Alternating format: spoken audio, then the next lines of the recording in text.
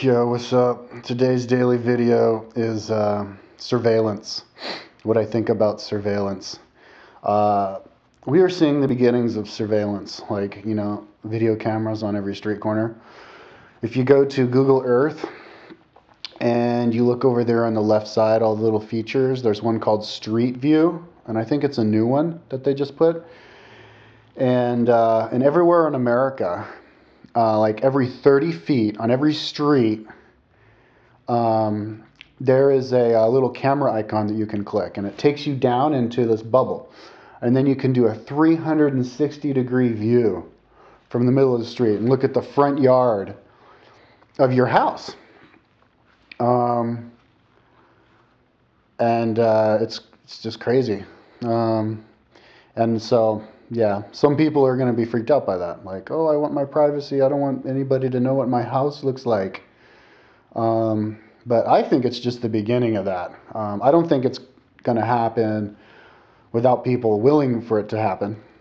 People are probably going to resist it, and it won't be allowed to advance. But I think it will advance eventually to having and maybe it'll advance even against people's, the masses' consent. But I think we're going to a day and age where we're going to have video cameras on every corner. And a lot of places do have video cameras on every corner. Like if you go to, I know University Bicycles in Boulder has a camera that's 24/7 that you can click. So I think, yeah, you'll be able to just click any street corner and then see a real live what's going down there, and then it'll all be recorded because our gigabyte power is getting so strong, and it's going to be strong enough to do that. But I like that. A lot of people are going to be freaked out by the whole privacy thing, but I mean, if you are, why? Give me one reason why. Unless you're a criminal, because that's what it fights against, is criminal. Like, people can't steal bikes anymore. Somebody steals your bike, you just go to the cops, and they go and they look at at that time your bike was stolen. They'll get a photo of the person stealing it. And even if the person has a mask on, you can just follow them riding your bike back home. They went over this way out of the view of this camera. So then they turn on the next camera where they went to, and they follow them, and they can trace them all the way back to their house. So it'll take crime away. Some people might think, oh, but it'll give the government the power to completely control everybody, like that movie V for Vendetta. And people are against RFID tags for that too. But I made a video before about RFID tags where I like RFID tags because it'll make everything cheaper. Our GDP will improve. Our quality of life will improve if our lives are more efficient. If we all had if I had a RFID tag in me, I wouldn't have to wait in line at the airport. I could just walk right through. That kind of thing. I wouldn't have to worry about getting my wallet stolen or anything like that. And I believe that the government in America, I don't think this whole surveillance thing and RFID tags, it would be good for like a third world country because the government's over there. I wouldn't trust them. But in America, I think the government here, I think we're ready for it. I think the government here is good enough for that. I believe the people in the government in this country, the people in power, are generally good people. Or they're at least good enough to not abuse that kind of a power. I mean, the kind of fascination, the kind of imaginations people have about the negative consequences of surveillance is just unrealistic. We're not going to go back to that whole Nazi, fascist, Gestapo shit. We are evolving out of that. So I really, really like surveillance. I can't wait for the day where there's no crime. You don't have to worry about crime anymore because of that, because of surveillance, because nobody would be able to get away with it. And then after that, people who are disenfranchised, poor people who think they're getting the short end of the stick from the rich people, can turn to other means, more peaceful means to make their point known, you know. Like there's all, you know, start showing up at the voting poll. Less than half of the people in America even vote, so you can't blame the government if you don't even vote for them.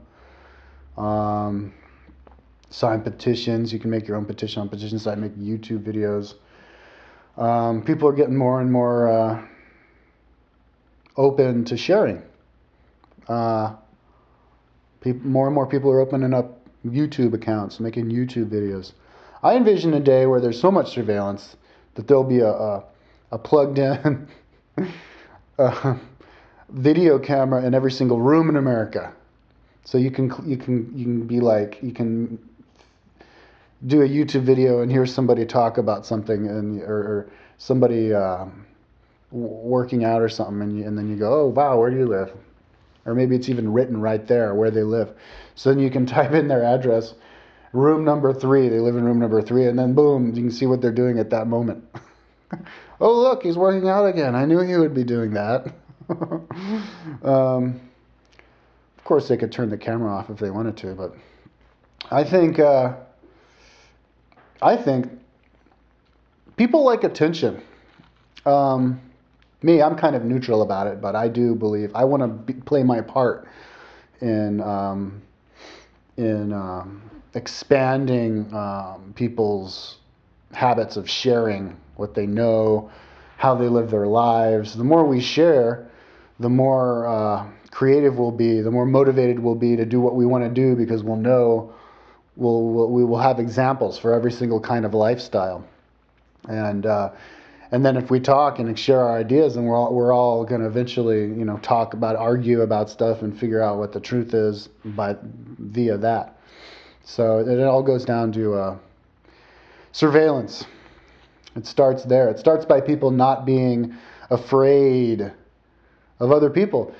So my question is, why would you feel like your privacy is being invaded by, say, Street View, or by video cameras on every corner? I would like to hear a reason for that, because at the end of the day, I don't think there is a reason that makes sense. It's just paranoia. I upload videos on YouTube all the time, yeah, and I get people who are pissed off at me all the time. But I love it because sometimes they give you reasons for it, and then you can argue that, and then it expands your mind, because you have to think of new reasons, and then it fortifies what your beliefs are and all that. So the whole surveillance thing is just another step in plugging in the world, making the world like one living brain. Us humans can be like, human species can be like one living brain, with each individual as a different brain cell. If we all hooked up to the internet, the world, I think the brain has like the same amount of brain cells as individuals in the world. So it would be like having a coherent thinking brain, like one world, literally one species. So I would say if you're like that and you're freaked out about surveillance, don't be. If you're a criminal, maybe you should get a job. Because we're just at the beginning. They're going to install those. I think they've already installed in street cameras in England and stuff. And I think it's good. I like it.